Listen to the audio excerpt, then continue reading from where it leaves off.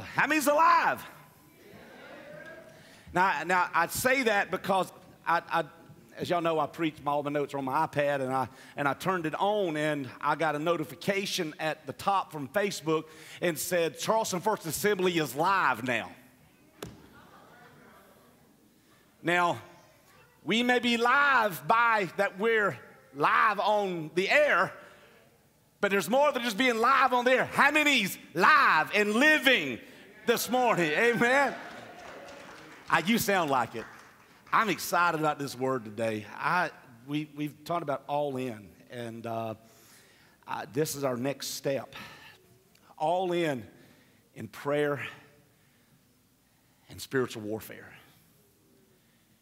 If you don't think you're on a battleground, you better get back to prayer. Because, honey, we on a battleground.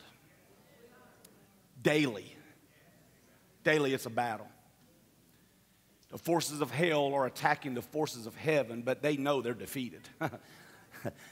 We sometimes don't know how victorious we are, and we let the what we see affect what we know. I know whom I have believed in.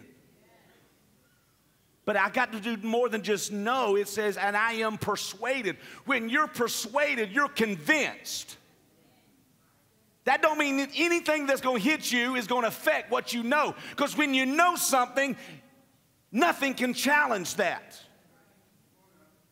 I know whom I have believed in, and I am persuaded that he is. How many know that he is this morning? There's no second guessing that he is. Tank, as you said, he reminded God, God, you said. We're going to talk about what God said to us this morning. Take your Bibles to go to the book of 2 Corinthians. Let me just let you know and be reminded about the battleground we're on. So just one more couple of quick announcements as you're turning to 2 Corinthians 10.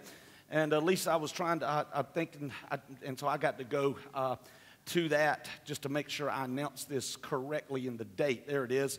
Just as a reminder that, let me tell you, there's a battleground with unborn children. Thank God our president this past week, I believe it was, stood before the crowd that marched for life. Let me tell you. I mean, that is awesome. Let me tell you, sometimes we let things just kind of sear our thoughts, and we're just used to it. Let me tell you, don't you ever get used to knowing that babies are being killed. Thousands upon thousands a day are being killed because of, quote, inconvenience. Conception, at the point of conception is where the choice is. Anybody here have said, God, I'm yours, everything I got? So that tells me you don't have a choice over your body. I don't care what the world tells you. I don't care what politics tells you. My body belongs to the Lord. The Bible says I am a temple of the Holy Spirit of God. That has nothing to do with politics. Because my God is a whole lot bigger than politics. I'm not getting into politics. My God is on the throne, and God says I'm fearfully and wonderfully made. And so that means even a little baby, well, they try to get you with the thought as well as just a fetus. It doesn't feel anything. Let me tell you, that's a lie from hell. That's a baby. So with that in mind, we have some of our new folks within the church, Les and Lisa. She's a part of, and I'm trying to get this right, Lisa, that there's a banquet coming up. And if you want to be a part of it, Lisa, raise your hand. Right back there, Les, right there beside her. And we love you guys. And she's a part of the sanctity of life and life. And I'm not announcing it right and getting it right. But if you want to be a part, there's a banquet. She's got 2 tables. And if you want to be a part of that after church, she'll be around here. See her, and she'll let you know all about it. Just wanted to just put that in there because, folks, thank God that people are standing up. I think this, Lisa, what was this march? Like the 50th, 75th? I don't forget the anniversary of it. 47th year of marching for life. Praise God. So it's a battleground. There's a lot of battlegrounds. Okay, go to 2 Corinthians 10. Whew. Wow. God is good. For though we walk in the world, we do not wage war as the world does. The weapons we fight with are not the weapons of the world. On the contrary, they have divine power to demolish strongholds. How many likes that? Demolish means to demolish, destroy. Verse 5 says, 2 Corinthians 10, we demolish, destroy arguments and every pretension or lie that sets itself up against the knowledge of God, and we take captive every thought to make it obedient to Christ. Now up in your notes, and these notes are, the scriptures are up there, guys. In Ephesians 6:10, I want you to notice the first couple of verses here. It says, finally, or if you got time to turn it, finally be strong in the Lord and in his mighty power. Put on the full armor of God so that what? You can take your stand against the devil's schemes. Go to verse 12. For our struggle is not against flesh and blood. Turn to somebody and say, my problem is not with you. But who's it against?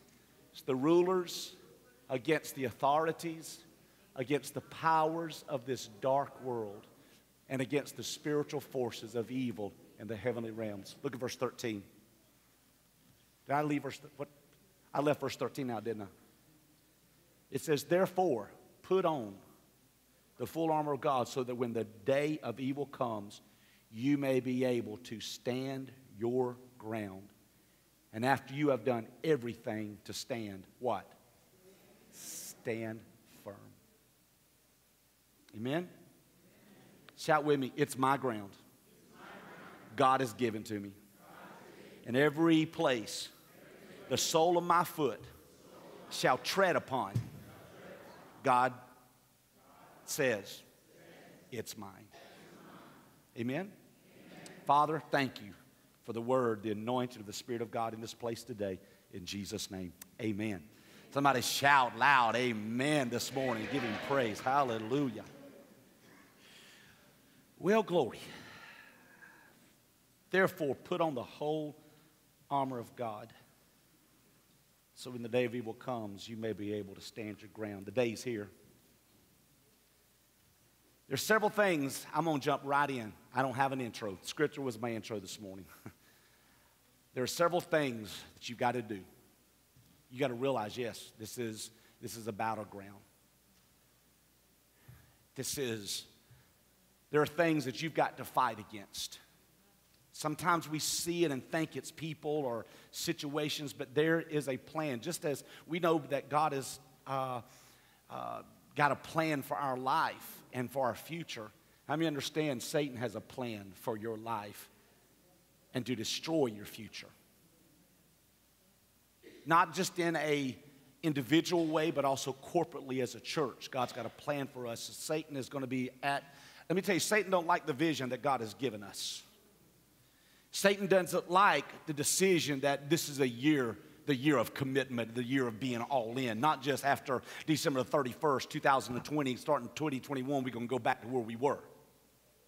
Come on.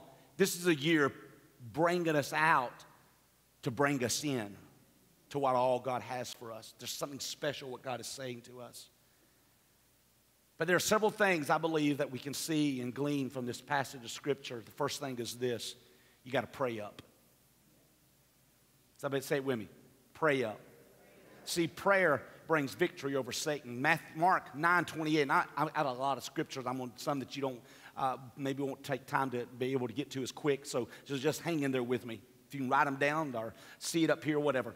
Mark 9:28-29 says, and we had come into the house. His disciples asked him privately, why could we not cast this demon out? Basically is what was happening here. And he said to them, this kind can come out by nothing but what? Prayer and fasting. The weapons of our warfare are not carnal, but are mighty through God to the pulling down of strongholds. I've read, as I've told y'all, Cheryl and I are reading together in the Word and got a reading plan for this year. And we encourage you. You say, well, I hadn't started that yet. Start today. You need to read the Word. We'll get to that later. But One of the parts in the book of Acts, it talks about the 7 sons of Sceva. They saw all that Paul and Silas and others were doing, and they thought they could mimic that and have that same kind of power, but more importantly, they wanted the notoriety of what they had accomplished, what they wanted to accomplish, and people see it. And so they tried to cast out the devil of this individual, and demon spoke, and he said, because they said, in the name of Paul and Jesus, whom Paul preaches, we cast you out. And the devil spoke out. The 7 sons of Sceva heard, says, Paul I know and Jesus I know, but who are you? You don't need to have a demon be asking who are you when you're coming against the demonic of hell. The demonic of hell needs to know that you are a blood-bought, Holy Ghost filled with the power of God, and that you've got the goods inside of you. When you're casting out a devil, it doesn't need to be the time when you're wondering whether you're built up in God or not. Prayer brings victory over Satan. So he said to them, it only comes out by prayer and fasting. Robert O., he said, you cannot win without praying. The spiritual war rages on daily, whether we want it or not. It's like saying you cannot win a battle if you don't fight. You cannot win a swim competition without jumping into the water. You cannot win a surfing competition up on the mountain. You can't win the Tour de France in Hawaii. The point is that you need to do and be where it counts. And that's prayer. You got to jump in. You can't just, as I talked last week, put a little bit in and take it back out. You've got to jump in and be a prayer warrior. Don't be just dependent on those, well, I know they pray. Yeah, they may pray, but how about you? Well, I'm just not a prayer warrior. Well, why not? It's all our decision. Intimacy, as we talked last week, is a choice. Ephesians 6:12 again says, for we don't wrestle against flesh and blood, but against principalities, powers, rulers of the darkness of this age, against spiritual hosts of wickedness in the heavenly places. Therefore, take up the whole or full armor of God, that you may be able to withstand the evil day, and having done all, to stand. So, and then verse 18, it says, praying always with all prayer and supplication in the Spirit, being watchful to this end with all perseverance and supplication for all the saints. Dr. Cho said it this way. Dr. Yogi Cho said, when Christians pray, the work of the Holy Spirit is manifested, and the forces of the devil are demolished, and circumstances are changed. Just like Tank, when he shared the illustration, when he prayed and reminded God of what he said, God did the miraculous. How many want the miraculous to overcome in your life? Then pray. Robert O. said, if someone you know is demonized and full of sin, to which church would you take him? A prayerless church or a praying church? We know the answer to that. But the real issue with the church growth movement in America is not about the growth aspect, but it's really about the essence of a church. Let me tell you, what a church is not just to align itself with the culture of this age. What a church is what God began it and says, my house will be called a house of prayer. We've got to be set free from prayerlessness and become powerful prayer warriors. The Christian life without an authentic and life-changing prayer is neither authentic nor is it life-changing. But if you want something to change, you better pray. Don't just wait for Sunday. Have church where you're at right then and there and say, God, in the name of Jesus. Dick Eastman said it this way. He said, some things happen when I pray that don't happen if I don't pray. The world is ruled by the enemy and the Word of God, and the Word of God says that he seeks to devour us like a roaring lion. So then how can we walk out to such a hostile environment without getting ready for it? We all know the history of Martin Luther, the reformer. He once says that he prays 1 hour a day to go through the day and prays 3 hours a day to be victorious over the devil.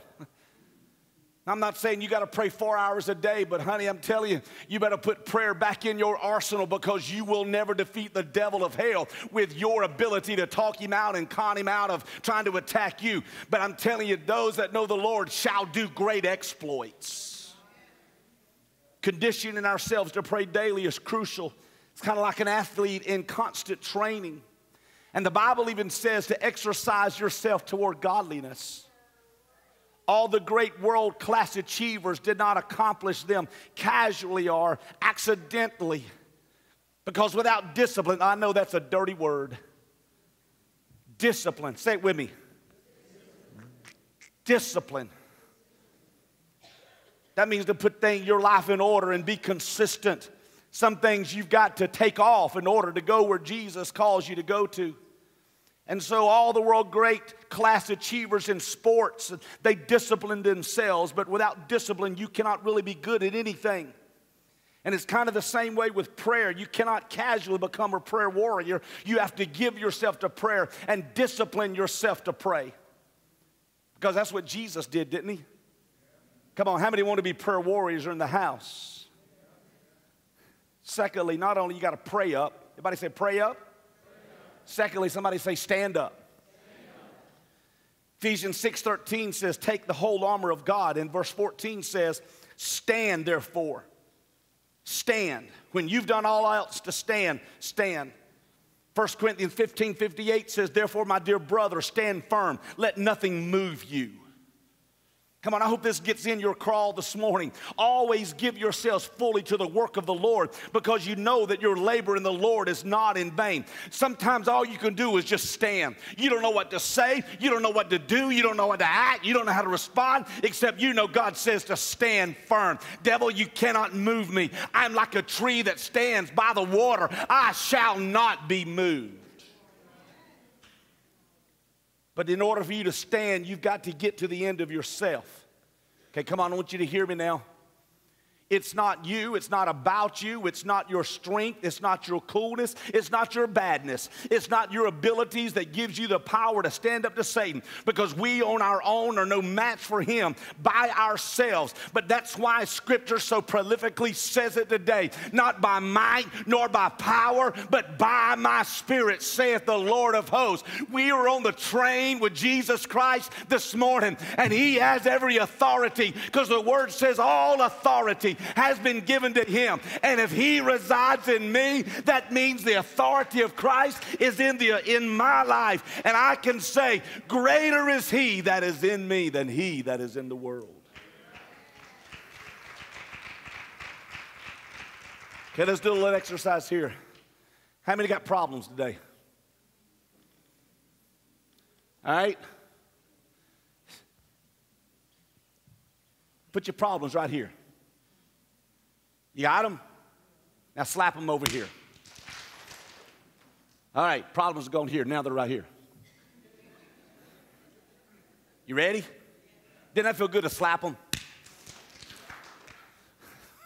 Y'all do anything I ask you to do with you. No, I'm kidding. I want you to look at them. How many's got a mental picture of what's been attacking you?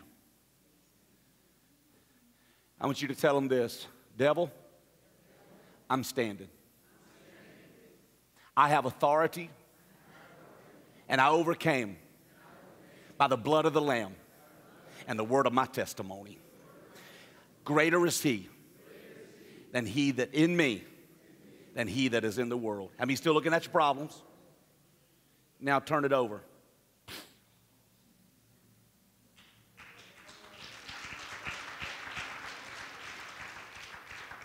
Now, some of you want to grasp them back because all you do for a living is dealing with your problems. You don't know what to do if you didn't have problems. Sometimes we spend less time living with Jesus because we're all worried about our problems. We're more concerned about rebuking this and, oh, I'm just so bad. It's just, I just can't. It's just, I'm just under it. Who told you you're under? That's the demonic. He lied to you. Let your problems go. Don't worry any longer. They're gone. If you're a child of God, they're under the blood of Jesus Christ. They may try to turn around and they'll say, no. God says, it's mine, it's mine, it's mine. God says, I have authority. Stand. Stand. Sometimes you just got to stand. You just have to choose to say no.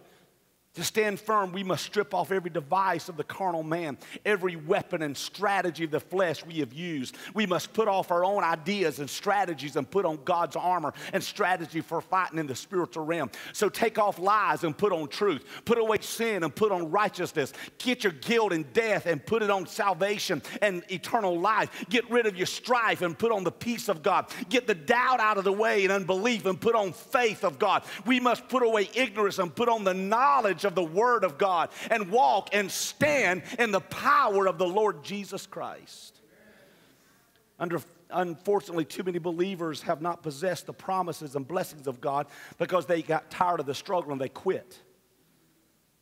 Two of the greatest tactics of the devil are discouragement and exhaustion. Some of y'all got up still discouraged today. You went to bed depressed and discouraged, and you got up depressed and discouraged. Why? Well, my problem's still there. Why are you allowing them to be there? Speak to your problem and tell your problem how big your God is, not how big your problem is to God. Tell your problem how big your God is. I want you to look at the scripture. It's not on the screen, but if you want to turn there, 1 Peter 5, 8, 9, I'm going to go ahead and share it, tell you what it says. 1 Peter 5, 8, 9 says, be self-controlled and alert. Your enemy, the devil, prowls around looking like a roaring lion, looking for someone to devour. He's looking for someone to devour. That doesn't mean he has to devour you. He's looking for someone to devour. God says, verse 9, resist him, stand firm in the faith, because you know that your brothers throughout the world are undergoing the same kind of sufferings. There is a lion out to eat you up, but blessed be the name of Jesus Christ. We have the authority of God and say, I'm not on your menu list today. Galatians 6:9 says, and let us not be weary in well-doing, for in due season we shall reap if we faint not. Everybody say, pray up, stand up. Thirdly, suit up. You got to put on the armor of God, not just pieces of it, but you got to put on all of it. Ephesians 6:12 and following, I'm going to start then in verse number 14. Stand firm then with the belt of truth buckled around your waist. How many's got... Everybody got it on?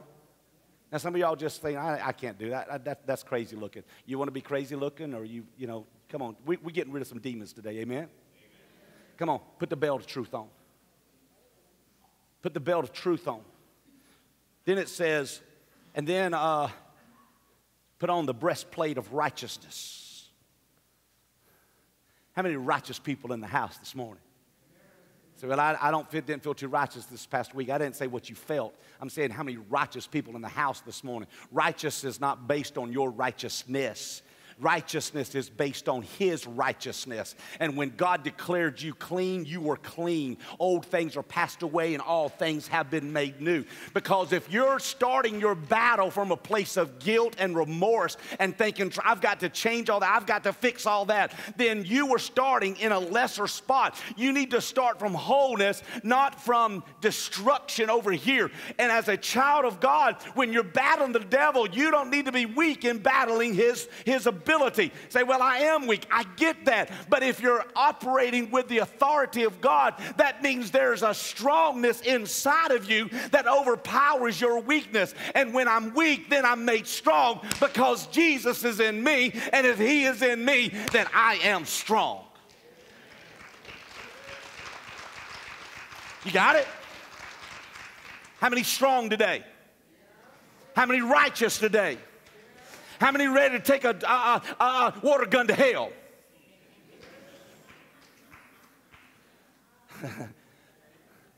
Come on, man. Come on, ladies. God has put within us an ability, not a pridefulness, not a, hey, I got this. No, you don't got this. God's got this. And we don't, it's not that we have Him, He has us. Maybe I'll use the wrong word there, has us. And if He has us, and I've taken up my cross, and I've denied myself, we talked about this last week, and I'm following Him, that I can say I can do all things through Christ that what? Come on, you got it now, amen? So I put the righteousness on. And then it says, I'm getting so ahead of myself here. Let me go back to the belt of truth. Let me share something to you. Roman soldiers girded their waist with something similar to what a weightlifter wears to give him strength. You ever seen these weightlifters? They got this belt on them. And these crazy guys, it was never my intent to bench 800 pounds, 400 pounds. I just don't want to get up off the bench. I will never have this.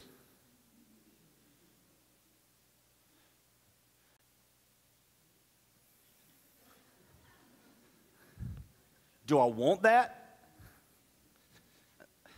No, just have somebody with that around me. I have never been this. I've done some weight stuff, and I had one of my deacons in my last church years ago. He bought me a gym membership, and he said, he Danny McDuffie, he was the stuff. I mean, he was buff, and he said, "I'll train you." I met with him early morning, and he started. Oh, I was puny. It was not puny in size. I was just flabby. And don't say anything, please. And so I had nothing here. But I could tell after a while, I went from one level of weights. Those 10 pounds to 20 pounds was really not hard at all. No, I'm kidding. I mean, it changed as I began to walk in a little bit of discipline. Now, it didn't last long. Because you see, I don't have that. He got that. Some of y'all, okay. It takes a motivation that, I know some of you say, "Oh, come on, Pastor, you could do it." I know I could. The issue is the want to. I've had different ones try to help me out, and they probably just got upset and just went away. Hey, but I can run. No, I can't run. I can walk. But it all goes back down to a want to. Come on, am I right? When you want to do something and you have the desire to do something, you'll get out of the stuff that kept you there. Now, I don't think I would ever get up and want to get up at 3 o'clock in the morning just to go to the weight room. But there are people that get up early. You go look at some of these places that are open 24/7. They're up early working out before they go to work. Yay, come on, give it to me. Not, you know. But it is an amazing discipline. I mean, I celebrate you. That's awesome. That is awesome. I'm not where I need to be, but one day I'm not going to be where I was. And I know there's discipline involved. Here's the point. As long as you want to stay battling your problems, go ahead. But at some point, something has to change where you stop doing what you were doing so you can receive something. That is kind of what's the word, lunacy or what, that you want something changed but keep doing the same thing. What's the word? Insanity. There's some insane Christians, and I've been there and probably still am in a lot of ways. We want stuff to change, but we are not willing to change what's causing us the problems. The Bible says, "Come out from among them and be separate, saith the Lord." So put on the belt of truth. It's got that weightlifter. How did I get there? It was a weightlifter. That's what it was. Because he wants support so he won't hurt the core of his body. And what that did, that belt, it enabled not just the weightlifter, but it enabled the soldiers to stand stronger against their enemies. And we've got to realize that kind of support to give us strength in our spiritual core. See, there's a spiritual core, just like there's a physical core, that you've got to get your gut strong. I mean, to do, let me tell you, most of us probably now, if I'm not going to do any setup things here, I'm not going to do any push-ups because I'll embarrass myself. But most of us, we probably can't do a whole lot of setups because our core is weak. How many's ever done a setup? Some of y'all ain't raising your hand. How many of you ever wanted to do a setup? That's probably nobody. But in order to get in shape, you got to strengthen that core. And the thing about it is, that's what truth does. There is a spiritual core in your gut, supernaturally speaking. And that core is the truth of the Word of God. and what God says and who He is. And we've got to have that kind of support, that spiritual core, that strength. When you know the truth will set you what? That means we must rightly and tightly surround ourselves with truth and not allow for anything other than the truth to enter our thinking or situation. Let's get rid of the lies in our mind, all the things. And it means asking God to keep us undeceived so that we never allow deception to take root. Because knowing the truth liberates us from the possibility of deception and eliminates darkness in our life. And that doesn't mean that you just know about the truth. It means it is that you know it so much that it becomes a part of you and you live it. It's not just any truth that sets you free, it's God's truth. So, everybody put the belt on. Everybody got it on? How many feel good? God said, if you abide in my word and you are my disciples indeed, and you shall know the truth will set you free. The enemy lies to you, but if you know the truth, you'll know how to overcome every demonic deception in your life. Secondly, there's the breastplate. Come on, put the breastplate on. How many's got it on? The breastplate. A Roman soldier's metal breastplate covered his chest. It kept him from being fatally wounded in the heart. And that's what the righteousness of Jesus Christ does. It's what covers our heart. And that is what God sees when He looks at us. But we still have to put on righteousness like a soldier puts on a bulletproof vest. In other words, that means we choose to live God's way. If you choose to take the righteousness off and live your own way, that means you won't be protected if you deliberately walk outside the ways and will of God. Well, I'm trusting God, but I'm going to do my own thing. No, you're not trusting God. You're trusting yourself. Because the righteousness of Jesus Christ puts us in. Here, I want you to hear this. The righteousness of Jesus puts us in the spiritual position to choose the right things. How many know there's wrong things and right things to choose? We've all chosen wrong things at times after becoming children of God. But God says choose the right things, to do the right things and say the right things and stand holy and spotless before the enemy. It's the breastplate of righteousness. When the devil tells you you ain't saved and you're worthless, tell him, hey, devil, Jesus, He's going to talk to you. Stand in the righteousness of God. Stand with the belt of truth. Come on. How many's got your shoes?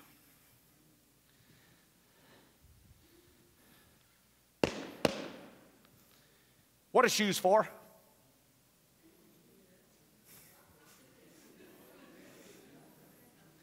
Thank you, D. Shoes are for your feet. Wow. Aren't y'all glad you got that? No, that's you're right. It's for your feet. But other than that, what? Say it again. Protects the feet. Men, how many of you have a closet full of shoes? Some of you guys do. But if I changed that and I'd used the other gender, I'm not, it's just reality. My wife has more shoes than I do.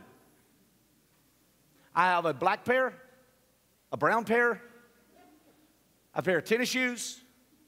I just bought a new casual pair, and I'll wear them out. I'll maybe wear something different. Cheryl will say, where'd you get those at? I said, I just don't wear them. They're in my closet. But there are those that buy shoes. They match every outfit according to the shoe. Now, I want to tell you something that I saw years ago.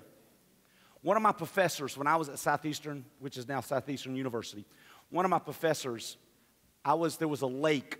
Lakeland was full of lakes, and there was Lake Hollingsworth. And I was there one day, and I saw this with my own eyes.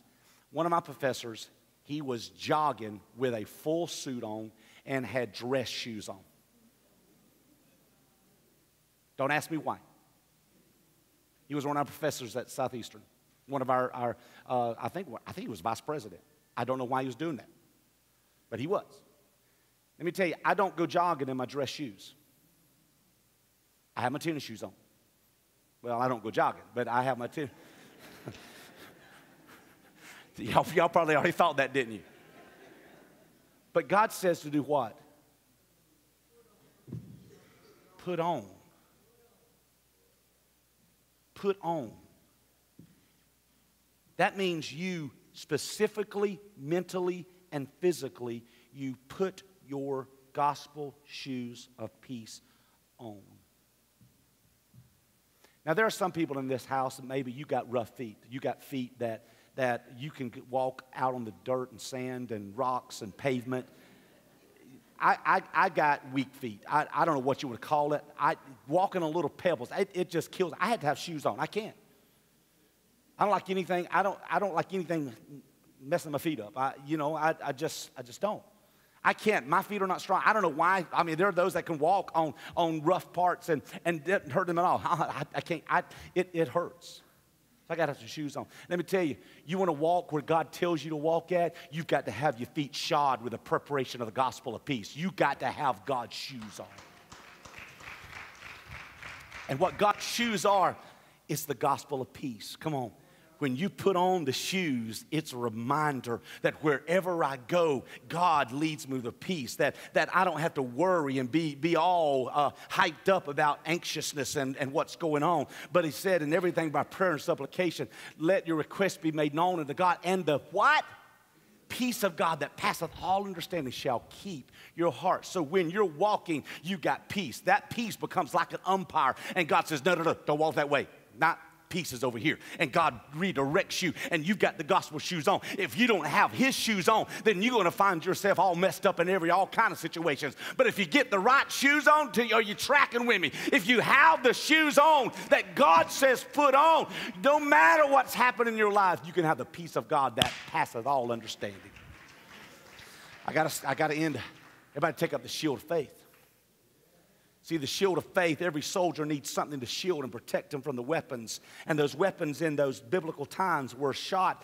They got shot at with flaming arrows and darts over protective walls to destroy people and to set people and buildings on fire. And in the same way, the Bible says the enemy is shooting darts of fire and things against us. And he shoots spiritual arrows and designed to pierce our heart with discouragement and make us fearful and make us anxious, make us uncertain or incapacitated. But the shield, come on, somebody ought to lift the shield up this morning. The spiritual shield of faith. By faith we move mountains. The shield of faith. Faith is a substance of things hoped for. It is the evidence of things not seen. I don't see it all the time. I don't feel it all the time. But God sees it. And the Bible says, he that cometh to me must to God. He comes in faith. There's some things you're not going to feel and see. But I love the scripture in Hebrews chapter 11. I believe it's Hebrews 11:6. He that cometh to God must believe that he is, and he is a rewarder of those that what? Diligently seek him. Come on, how many's got your shield of faith up? You got your shoes on. You got your righteousness on. You got your peace on. But there's some more things. Everybody take your hands. You got to put your helmet on. The helmet of salvation. The helmet protects a soldier's head. Our spiritual helmet protects our head as well. And what does our head need protection from? The demonic lies and attacks. That begins right here. Every one of you were lied to this week. Every one of you were tempted. Don't tell me how spiritual you are. I know. Every one of us had some sort of word, temptation, or whatever that hit us. And we had to make a decision whether we're going to keep thinking that way or whether we're going to keep the helmet of salvation. And so it affects my mind. Salvation is not a one-time thing. Oh, I'm saved. I got fire insurance. No. I'm saved because I want the righteousness of God to affect every area of my life. I want his blood to go before me. I want his mind to be in me. And I want to know when something's truth and when something's a lie. He wants you, the devil himself, to be blinded to everything Jesus has done and will do for you. But it's your choice. Come on, how many wants the protection of your mind this morning? God says, let this mind be in you, which is also in Christ Jesus. And then there's another piece of the armor. You ready?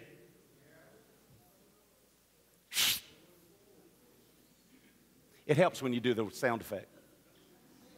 It just sounds much better. Ready? That's your shield coming out of the hole. Some of you just might need to stand up to do that. It just looks better. You don't have to do it. No. That means most of the times you don't need it to put down in there anyway. You just need to keep it up. You got to take up the shield of faith. You got to take up the sword of the Spirit, which is what? The Word of God. Amen? Are you reading the Word? Are you applying the Word? Satan tried to destroy Jesus when he was born by inspiring wicked King Herod to kill all the babies in Bethlehem. And 30 years later, when Jesus was baptized and led into the wilderness by the Holy Spirit, Satan attacked him again. And Satan just said, if you'll do this, I'll do this. And Jesus said on all occasions, said, the Word, it is written. This is your sword, defensively and offensively. This is your sword. Praise team, would you come?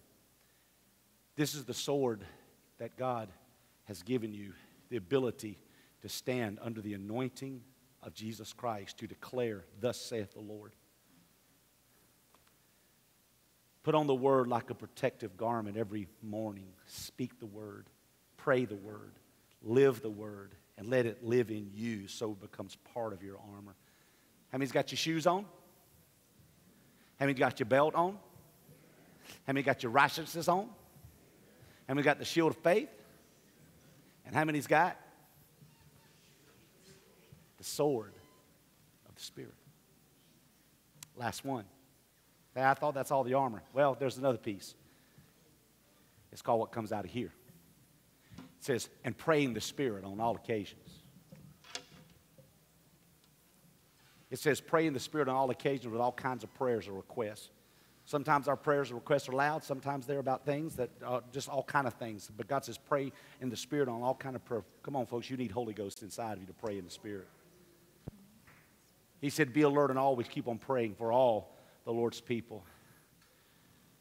Because he said in the same way prayer is essential in the ongoing warfare, God is saying pray hard and long. Pray for your brothers and sisters. Keep your eyes open. Keep each other's spirits up so that no one falls behind or drops out. Come on. Everybody around you, everybody that you see every day, pray for them. Pray. When you don't know what else to do, pray. When you don't know what to say, just pray Jesus. Come on, amen. Why don't you stand with me? I said, Pastor, what's the rest of them? Well, glad you asked. You've got to pray up. Secondly, you've got to stand up. We're talking about warfare. Thirdly, you got to suit up. Fourthly,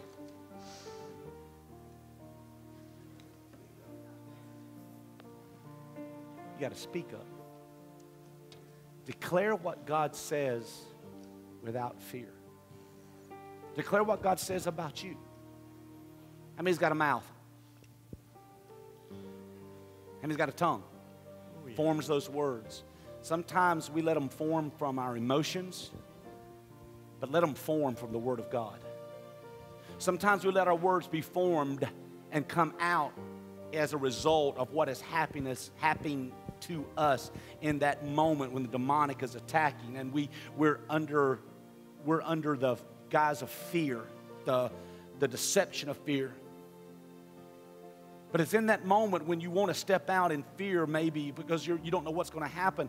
You need to step back and step really once again out in what the Word of God says. Devil, God says, God has not given me the spirit of fear, but of love, power, and a sound mind.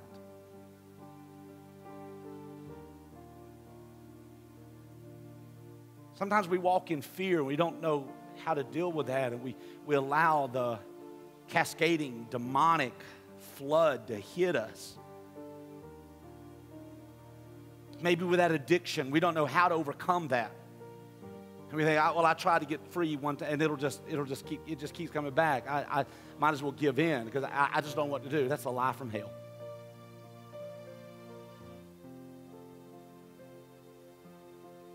Scripture says, the Lord is my light. Whom shall I fear?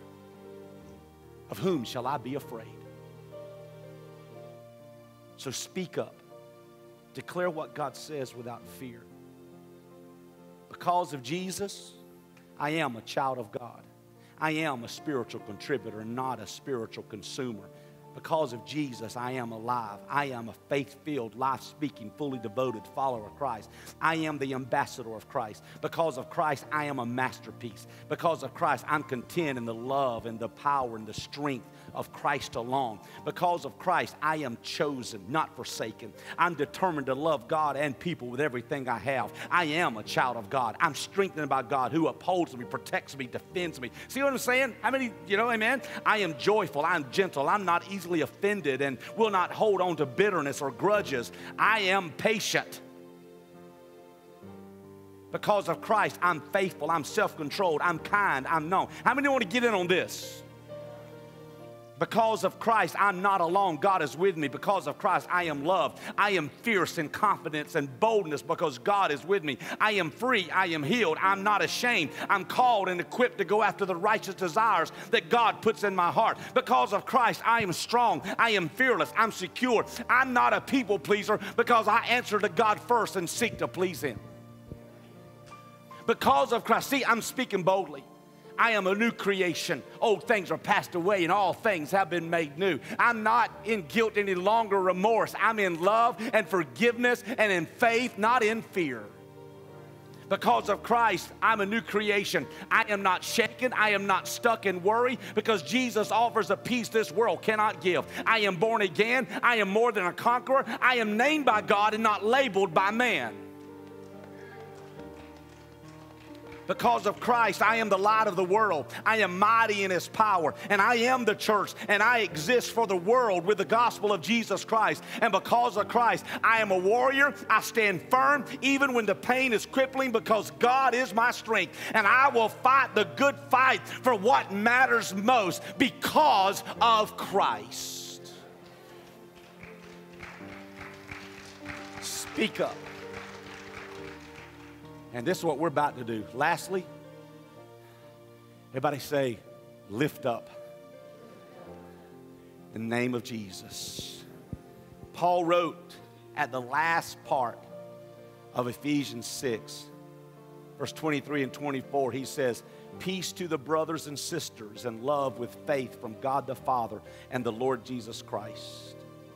He says, grace to all who love our Lord Jesus Christ with an undying love. Anybody here just love Jesus with all your heart and all your soul? Could you lift Him up today? Could you just glorify Him this morning? Because the Bible says that at the name of Jesus, every knee shall bow and every tongue shall confess that Jesus Christ is Lord. This is going to take some spiritual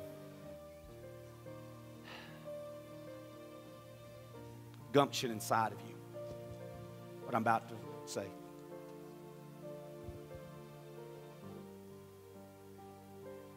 But I'm not going to ask you to come just by yourself. But many of you a while ago lifted your hand and said, I got a problem. I got some issues. If we really were all honest,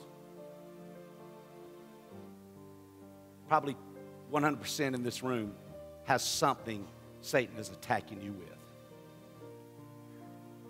Because there's not days on the calendar that Satan says, oh, I can't attack him on that day.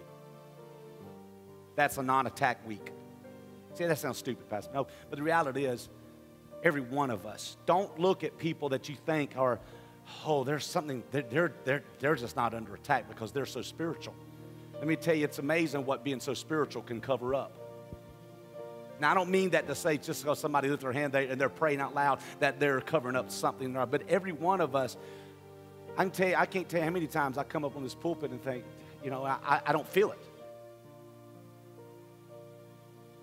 And if you can't handle that, I'm just being honest. But I find out when I pray through my problems and I praise Him through my doubts and I lift up the name of Jesus through my hurts, that don't mean the problems are immediately gone, but my perspective of them changes from a perspective of them to a perspective of God. And I put on the armor of God and realize that God's got a whole lot more for me than just mulling around in my little junk. Am I helping somebody this morning? If you got an issue, I want you to come. I want you to just come step around this place. If you don't have an issue, I want you to come. Because really, I know you got some issues. You just ain't telling everybody. And that's okay. So really, that's 100%. I'm challenging everybody. Because we're gonna fight this battle together. We're not going to be alone. We're going to fight this battle together. Come on. If you want to lift up the name of Jesus, I want you to step out. Now, if you physically can't be here, I understand. Don't. I get that. But we're going to fight the battle. Because I want you to know you're not alone. Come on, push on in, guys. Push on in. Push on in. Push on in. Push on in. Come on. Everybody come on close. Come on. Just get up right close. They're not going to hurt you. Come on. Every one of us need each other and encouragement that comes from God. And encouragement from each other. As Paul said, grace and peace to all of you who love the Lord Jesus Christ. Paul, he even said, pray for me that I can share this message boldly. I want you to look around. Every one of you in this room are in dire need of every one of you in this room. And every one of us in this room are in constant need of the incredible presence of the Lord Jesus Christ. Every moment. You cannot make it without the presence of the Holy God. I know you know that. But it sure does help being reminded from time to time. Let me tell you, I'm proud of all of you. Because you know Jesus. You came forward. Now you say, well, I did because you told me to. No. You could have stayed back there, but something called you forward. Let me tell you, something brought you. It's bigger than me. It's bigger than anybody. It's something is depth in you. So I challenge you today. Pray up. I challenge you to stand up. I challenge you to suit up. I challenge you to speak up. And then I challenge you to lift up the name of Jesus. Could we do that? Come on, lift your hands all the way across this house. And thank Him for the power of the Lord Jesus Christ that is surrounding you.